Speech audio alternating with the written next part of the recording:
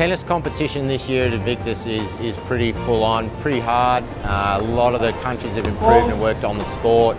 I think it's stepped up a lot, especially from last year. Definitely all the teams have been putting in a lot of effort into creating some really awesome tennis teams.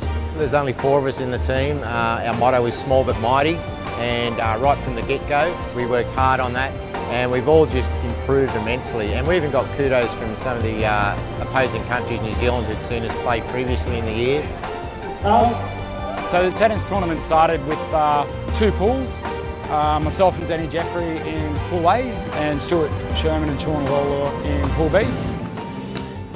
It was really fun. I think that was the best part about it, having people able to walk past and come and see us play on their way home from work or whatnot. The vibe was, it was a fun atmosphere. It's absolutely incredible. People are just coming from left, right and centre. They're seeing tennis being played. They're seeing an open air event, and it's an unreal vibe, especially as a player, to know that there's just so much focus and so much attention on a sport that we love to play.